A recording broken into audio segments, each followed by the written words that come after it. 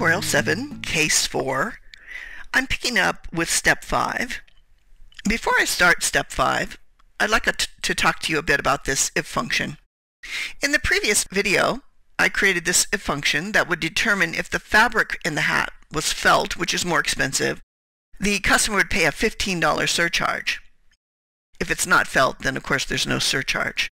I think a better way to handle this $15, rather than hard coding it in, is to refer to the product information sheet cell E9. So I'm going to do that here. I'm going to click on the product information sheet and click on cell E9, and you can see it's substituting that reference there. And then I'll press enter, or you can click this little check mark over here. And I think that might be a better way to deal with that.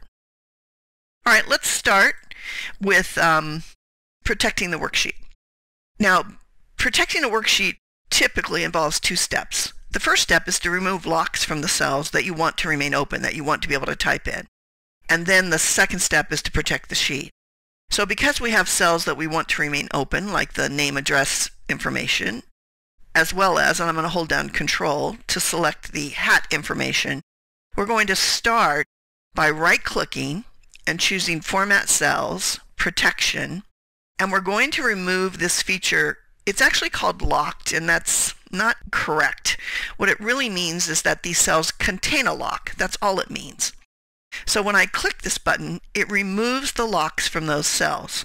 Therefore, when I protect the sheet, these cells remain unlocked.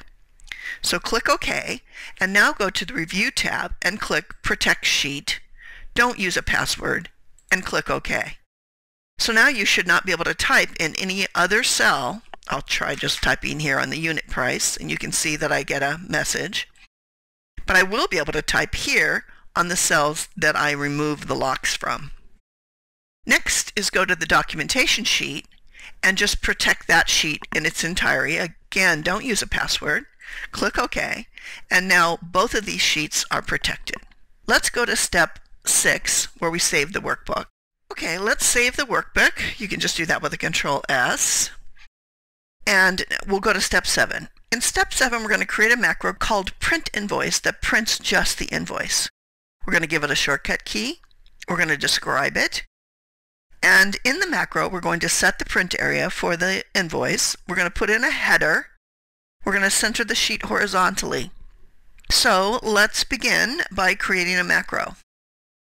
So we'll go to the Developer tab. We'll choose Record Macro. We're going to name it Print Invoice. Can't use spaces. I'm going to give it a Control-Shift-P command, and then we'll describe it here, prints the invoice. Once I click OK, the macro is on, it is recording, and so I can start my steps. My first step is to set the print range. So I'm going to highlight from, I guess it's A1 down to H25. And in page layout, we'll go to print area and set the print area. Now I want to get my header in there before I start printing. So I'm going to click the More button under Page Setup, and I'll go to Header and Footer. This is a custom header, and we're going to type the word invoice with spaces between each of the letters. Click OK. Let's do a print preview from here. And you can see that it would, I forgot about the horizontal centering. So I'm going to back up. I'm going to go back into the More button. And under Margins, I want to turn on this horizontal centering. So then we'll print preview. And then everything looks good to me, so I'm going to click Print. And then I'm going to stop the macro recording. So I'll go to Developer, Stop Recording. So I've got my macro, and I want to create a button for my macro so that it will run. You may want to turn off your printer, by the way, so you don't waste paper. I'm going to create a button for my Print Invoice macro. So I do that in the Developer tab, and you do it right here in what looks like, okay, I can't do a button. Notice how this is grayed out, and the reason for that is that my sheet is protected. When you have a sheet protection on and you're trying to do macros, you often have to turn it off. So I'm going to go to Review, and I'm going to unprotect the sheet. Then I should be able to go to the Developer tab and insert a button. So I'm going to put this button over here on the side, and then I'm going to assign the print invoice to it. And then I don't want it to say button 8, so I'm going to highlight that and type print invoice. Now when I click away from the button becomes hot, and if I click the button, it will print my invoice. So that concludes step 7. In step 8, we're going to create another macro that's going to clear the input areas. So let's see, I like to always go up to a cell where nothing is when I start a macro. So I'm going to go to A1, and then I'm going to go to record macro. Call this one clear inputs. I'm going to give it a shortcut of Control-Shift-C because I don't want to lose my copy capability. All this macro is going to do, we're in the record mode now, is highlight these cells, press delete to delete it, highlight these cells, and press delete to delete them. Let's stop recording. Let's create a button. We're going to assign the clear inputs to the button, and then we'll highlight the name of the button and type in clear inputs. Click away, and the button is now hot. If I had information, I'll put my name here.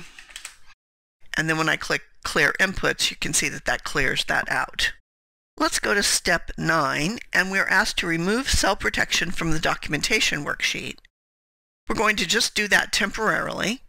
So we'll go to review and unprotect the sheet. And then they're going to ask us to paste all of our range names here. How you do that is you go to formulas, use in formula, which I know doesn't seem like where we want to go, but that's it. And then you go to paste names, paste list, and depending upon how many range names you created, you will get a listing like that. And if you want to, you can give it a heading. Now that we've got that done, we can turn back on the sheet protection. So go to Review, Protect Sheet. And remember, I did turn off sheet protection in the invoice, so let's go to Protect Sheet there. And let's make sure that our macros still work with sheet protection. And they do. It asks us to try both of these buttons we have, and they work. And now the last step is critically important. When you save a file, you have to save it as macro enabled or you'll lose your macros. So let's go to File, Save As. I'm going to save it in my Case 4 folder. And here, I'm going to choose Excel Macro Enabled Workbook. That's going to change the extension to XLSM. And so I'm going to call this Hats with Macros to remind me that this is the one that's macro enabled. But just typing the word with macros doesn't make it work. It's this. It's choosing the Save As type. So I'll click Save. Now you'll be able to see up here that the extension is XLSM, and obviously M means macro or macro enabled. Close your workbook. This is the end of the video.